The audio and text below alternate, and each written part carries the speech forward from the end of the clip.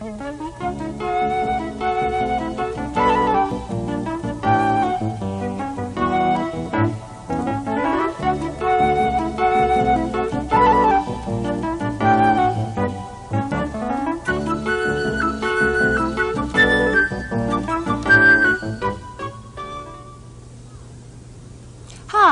my name is Louise McNamara, and this program is called All About You.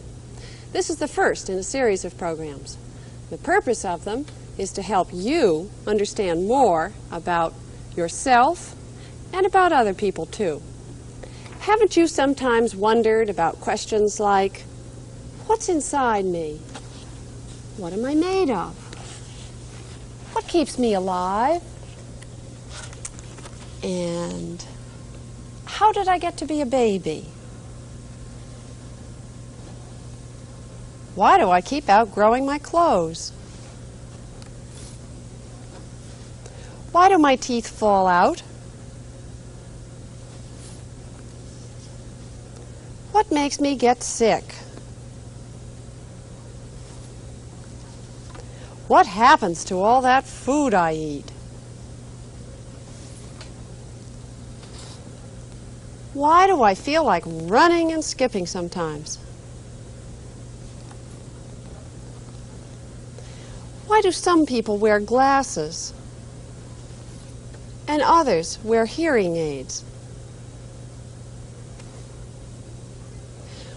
Why do I feel the way I do? Sometimes mad, sometimes sad, or glad, or afraid. And why do I look like me and not like anybody else?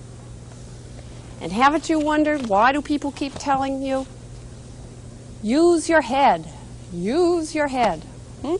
Haven't you wondered about questions like these? I thought so. Well, together we're going to try to discover answers to your questions. And perhaps in the end, you'll know what you are, what makes you you, and what keeps you alive, and much, much more. Right now, here's a friend of mine that's going to help us. This is the Tin Man. The Tin Man is a robot. As you can see, he's made of, or supposed to be made of, machine parts. There are buttons and switches. He's made of cogwheels and axles and pistons and put together with nuts and bolts. Inside, he's made of springs and wheels and gears. What can he do? Oh, well, first watch and then tell me.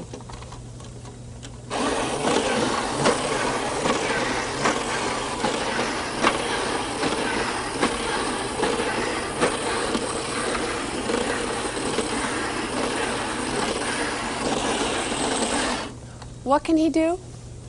Yes, he can walk on 2 feet, swing his arms, make a noise, and he can go backwards as well as forwards, right? How many of these things can you do? Oh, you can? Show me. Stand up and do it, along with Mr. Tin Man. Ready?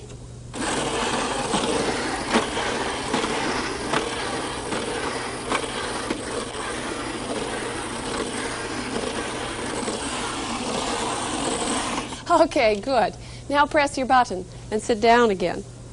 You certainly can act like a robot or a machine. Now, does that make you a machine? Does it? Let me ask you another question.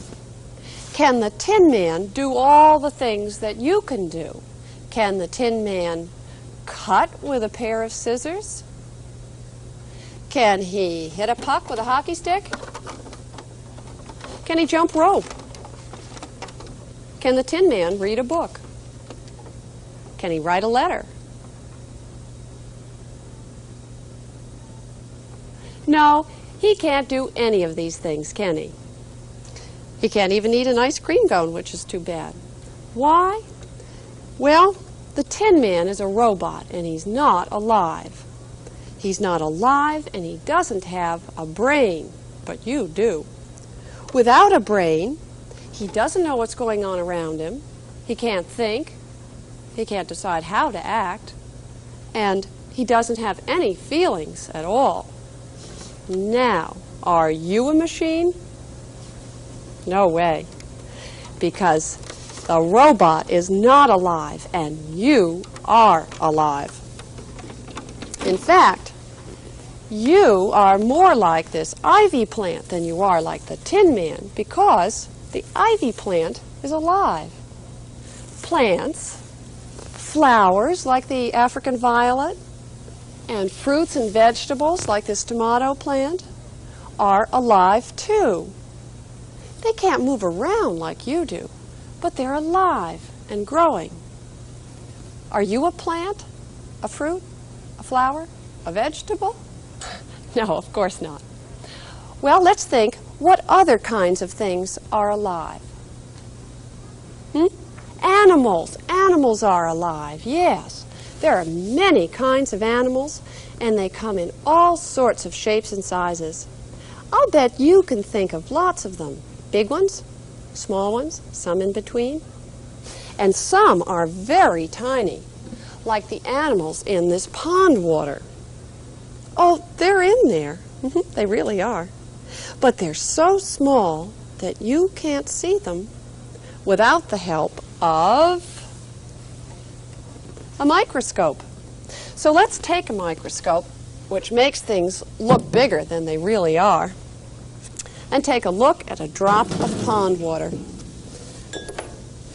I'll put just one drop on this glass slide, and then focus it so that I can see clearly.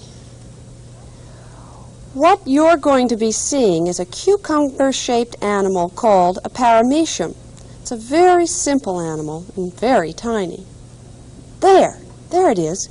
Can you see it? It's so simple, really, that it's hardly more than a blob of jelly. You can see the inside as well as the outside. You can see right through it. Now here's another animal, one that you don't need a microscope to see. These furry animals, where are you? Hi, are called gerbils. Maybe you've seen gerbils before. This is peanut butter and jelly. The female gerbil is peanut butter and the male gerbil is called jelly. And they can eat and breathe, and as you can see, they can have babies. They have 4 babies who are only 10 days old. And they can move around and feel things happening to them. Hi, would you like your nest back? There you are. Now here's another animal friend of mine. This is Sandy. Sandy is a squirrel monkey. Hi, Sandy. Hi there. See his long tail? That's a prehensile tail. That's a big word, isn't it? Prehensile means grasp. With his tail, he can grasp or hold on to things just as well as with his hands. Hey, Sandy, psst, look, what have I got? Look at his hands. See? Tiny little hands. Sandy, want a cookie? Want a cookie?